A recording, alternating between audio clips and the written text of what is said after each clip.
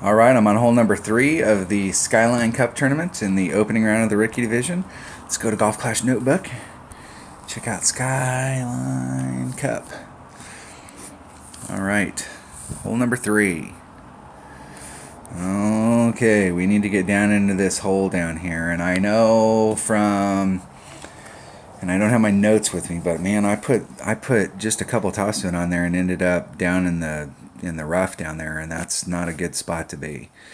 You want to be in the fairway here, and you don't have to be all the way down in there in order to make this happen. But here's the kicker. It all depends on your wood. So if you bring a big dog, you don't have to get very far down in there at all. If you bring a sniper and you want to start off on the green side, you better get down in there. You bring a guardian, you really want to start off on the green side, on the green fairway area, because it doesn't have very much topspin, and you don't want to have to do the bounce over from the other fairway area. So if you decide that you're going to bring a more accurate club that's got a little bit more ball guide, you know, like a Viper or a Sniper or a Hammerhead, you want to bring something better than your big dog, then you better get down in that hole. If you're not able to get down in that hole, then just bring a big dog. The goal here is to get on the green, get your eagle, and go to the next hole. There's a lot of people here. You get a great Albie shot if you set yourself up for that sniper shot. But there's a lot of people that are going to come to this hole and going to get pars, or they're going to get birdies instead of eagles. And so if you can just consistently get on the green and get your eagle and go to the next hole, you're gonna be up on a lot of people. If you want to pick up a shot, your best way to do it is to get into your sniper range. But you have to make a commitment there on that drive. Now, oh man, there's so many holes in this tournament that are just like right here. You know, you need a kingmaker on hole number 1 in order to, because of the curl. You need a kingmaker on this hole because of the distance on the second shot. You need a kingmaker on hole number 8. You need a kingmaker on hole number 9. There's 4 holes right there. You know, having a kingmaker, so 4 times 5 is 20. You're going to need 20 of those balls just to be able to make it.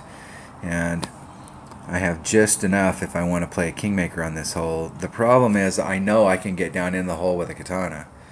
The problem is I don't know if once I get down in that hole with the katana if I can achieve what I'm looking for on the other end. I guess the way to go would be a Titan and just do max curl. So that's what I'm going to have to do here. I'm going to bring my accurate bag.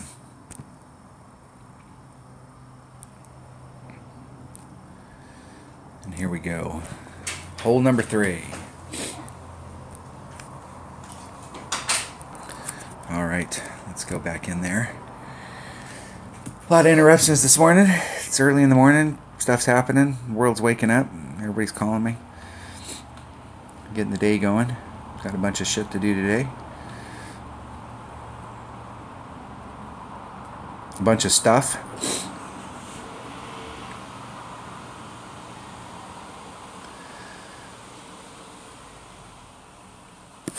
And I really like coming into this hole with a 3 side spin ball.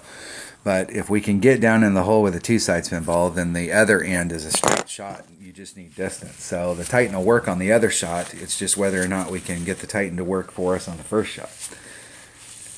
With a quarterback, I'm not using all of the side spin, or excuse me, all of the curl. So I should be able to get it down in that hole pretty nicely.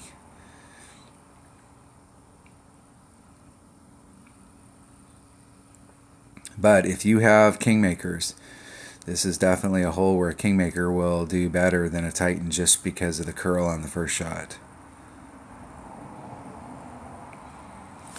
Our opponent will have a nice shot from there.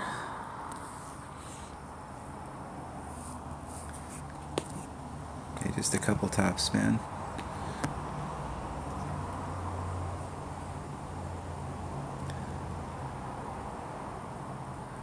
Come out and back just a little. We're 4-5. See if we can get squared up with the wind. 4-5. I'm going to put on maximum curl. Hitting it perfect.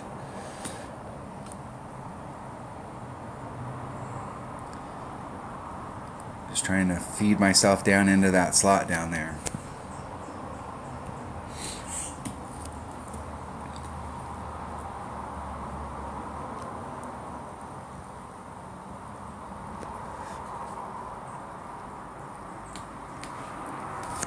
So the goal here is to get so that your red line, you can get over and start off on the green side without having to use any overpower. That way you can set your ball up and you can take out the wind and you can make adjustments that are repeatable, as opposed to trying to bounce over from the other fairway, trying to bounce over to the green fairway. If you're trying to bounce over, you're going to need a club with topspin. Sniper, big dog. Not sure how much topspin the Viper has. You're going to need something that's got, and obviously if you've got the more ball guide you have, the better. So if you're bringing a big dog, you're not going to have a lot of ball guide. Let's see if I have enough to get over. I don't. But I brought the club for this particular shot.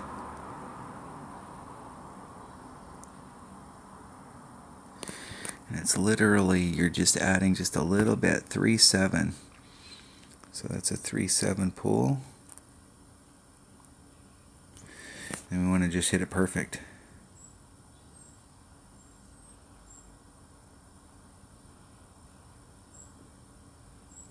Hitting it perfect. Get myself a look at it. Give myself a look.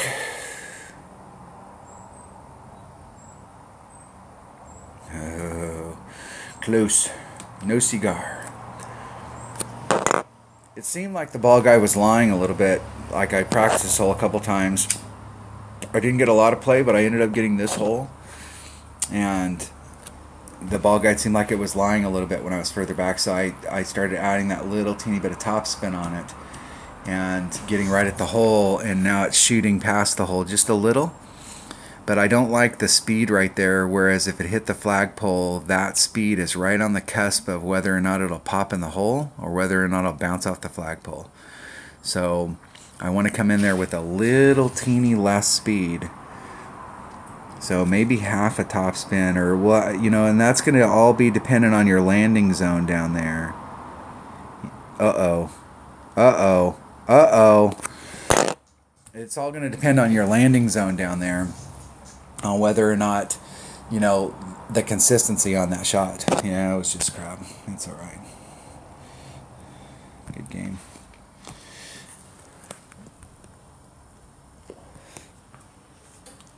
You don't like blowing shots like that, but that's how the world works.